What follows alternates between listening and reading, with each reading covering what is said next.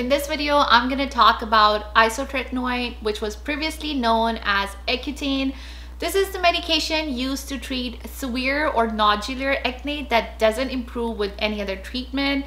I'm your pharmacist, Sidra, your medication expert. So in this video, I'm going to talk about Isotretinoin, all the uses, side effects, interactions, and much more. So stay tuned.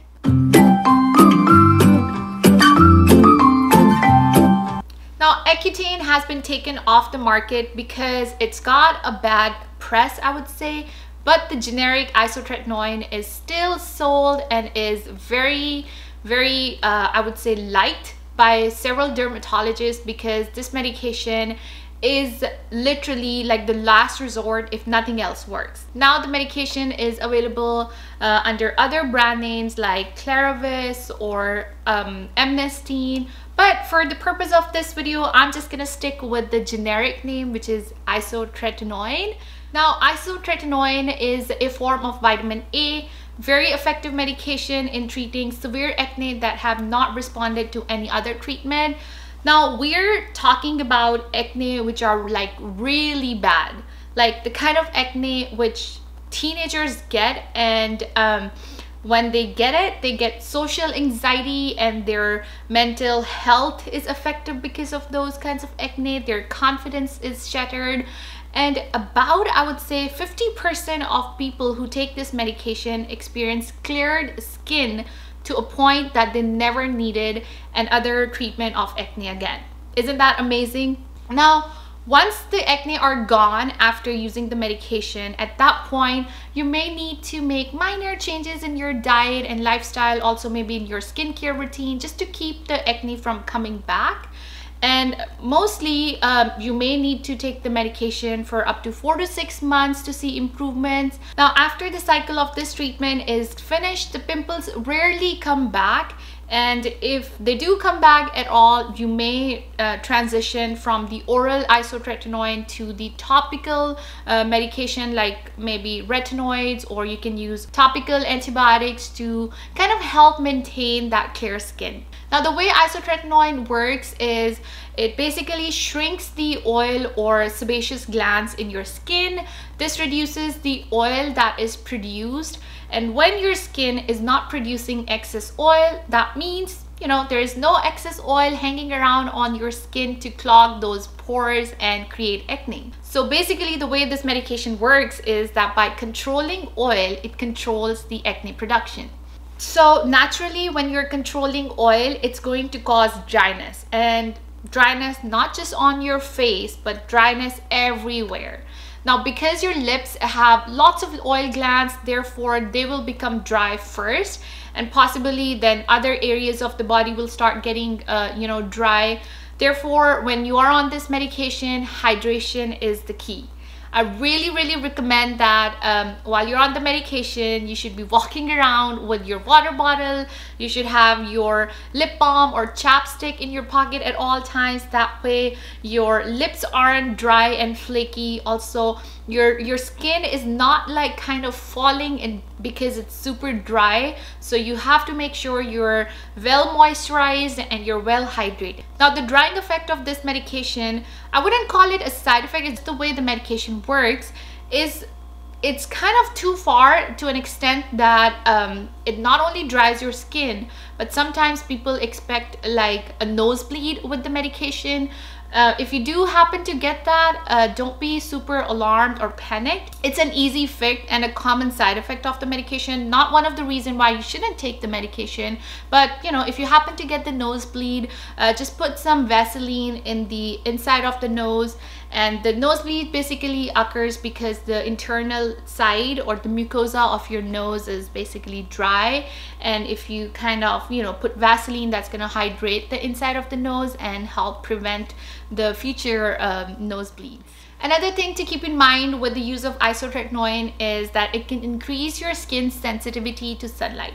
So you should wear sun protection, avoid prolonged sun exposure. Generally speaking, if you are out in sun, then you must reapply your sunscreen every 2 hours. And if you're indoors away from the window, then you may not need the second application. But if you are indoor by the window, then definitely reapply the sunscreen. And for girls, if you are like outdoors and wearing makeup, definitely invest in powdered sunscreen, because that's going to be super helpful for the retouches throughout the day. Another thing to remember is that the medication causes serious birth defects while you're taking it and up to months after you stop using it. But it does not really affect the fertility long term. But when I say that the medication can cause serious birth defects, that means that if you become pregnant while taking this medication, there is a strong chance that you might lose your baby, or there could be serious birth defects. For this reason, every female who is biologically capable of becoming pregnant must take monthly pregnancy tests and have pregnancy prevention plan in place while taking the medication. If you are sexually active, then it's important that you use 2 methods of birth control while on it. You also have to sign up on iPledge, where you basically take the oath that you won't become pregnant while on this medication. There are a couple more things that you need to know about iPledge while you're taking the medication that I'm gonna talk about a little bit later in the video. For now, I want to talk about isotretinoin and hormones, because a lot of people are concerned whether isotretinoin mess up the hormones or not. Well, according to one study conducted in 2011, the medication is found to suppress hormones in the pituitary glands, which is actually helpful for treating acne. And I guess that's one of the reasons why some people notice a thinning or shedding of hair while on the medication. However, if you have hormonal acne, unfortunately, the medication does not really help treating those. For hormonal acne, you have to stick with your other medications, like some people use contraceptives, metformin or spironolactone. It is totally okay to take those medications in conjunction with isotretinoin. It really depends what the treatment plan your dermatologist suggests for you. Now, some people do experience worsening of the acne when they initially start taking the medication. This initial flare-up is common, but is a totally preventable side effect of the medication. Basically, the more severe inflammatory, or I would say widespread your acne are, the more common initial flare would be. And in that case, you must speak to your pharmacist or doctor, so an add-on treatment may be recommended, because this initial flare-up is totally preventable and treatable. Many people, I've noticed that they don't contact their provider thinking that the initial flare-up is therapeutic, and it's basically the acne coming on the surface, which is a total misconception. That's not the case. In fact, not treating the initial flare-up may result in just unnecessary breakout and scars. Now, another reason why acne get worse in the first couple months of taking the medication is because when you start taking the isotretinoin, a lot of times the dermatologist might recommend discontinuing all other medications. And since isotretinoin may take a couple months to kind of show its full effect, you get a treatment gap in between, which again is totally preventable. Talk to your doctor or pharmacist to see what other medications you can still continue using. For instance, if you're using spironolactone, or if you're using like topical retinoids or topical antibiotics, you can still continue those while using isotretinoin. The only one exception is if you were using antibiotic like tetracycline, that must not be used. There is a major interaction between tetracyclines and isotretinoin, so don't use that. But other common acne medications can still be used while you're using the isotretinoin. All right, now let's talk about how to take the medication. I would say take the medication with food, because food helps with the better absorption of the medication.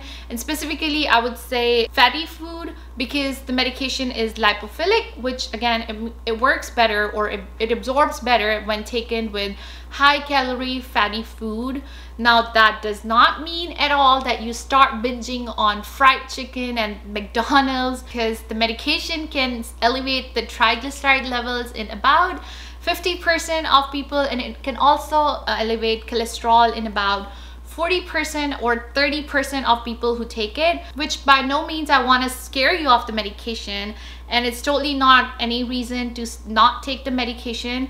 As long as you maintain a healthy, balanced lifestyle, you should be okay. Also, the cholesterol level go back to normal within 3 months after you stop taking the medication. All right, so far I've discussed the minor or common things that you need to consider with the use of isotretinoin. Remember, it's a very safe and effective medication, but is often reserved as a last resort for acne treatment because the medication honestly has received a bad review or bad press in past. And because of that, I often encounter patients who tell me that their dermatologist wanted them to take isotretinoin, but they didn't feel safe or they didn't feel good about the medication because the medication has so many side effects and warnings. And honestly, with so much information out on social media and a lot of people reach out to Google and internet to get their information, and not having the authentic resource, it is very easy to get scared of the medication. But like I said before, it is totally safe and effective medication. You just have to be cautious of certain things. But at the end of the day, it's your choice. You shouldn't be feeling that you've been forced into this treatment, even if you don't feel safe or good. And also, it really depends what you're trying to achieve with your acne treatment journey. As a pharmacist, it's obligatory that I educate you on all the possible and dreadful side effects you may experience for the medication. And I don't want to sugarcoat anything, but then it's my job to give you clear facts. A lot of times those side effects and warning just exist on paper. They are there theoretically for you to have understanding of the medication. Just in case any of that side effect occurs, then you know that it's from the medication. There isn't something else going on.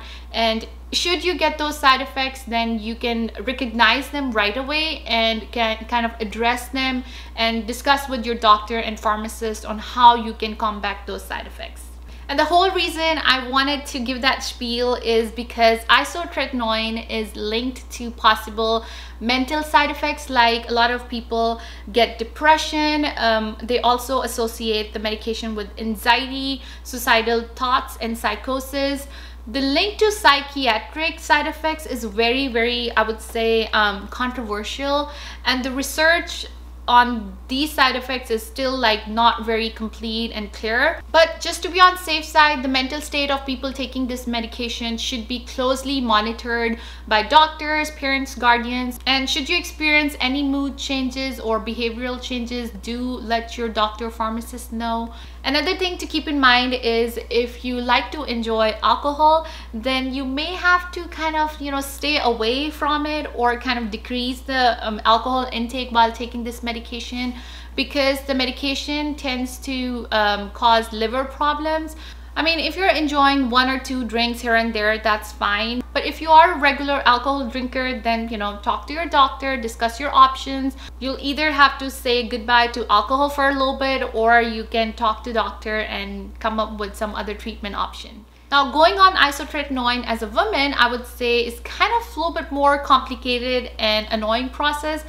Not just because of the psychological side effects, but also the birth defects and the pregnancy tests and the blood work that you have to do while on the medication. Since the medication is associated with serious birth defects, in order to obtain the prescription, you actually have to register on iPledge.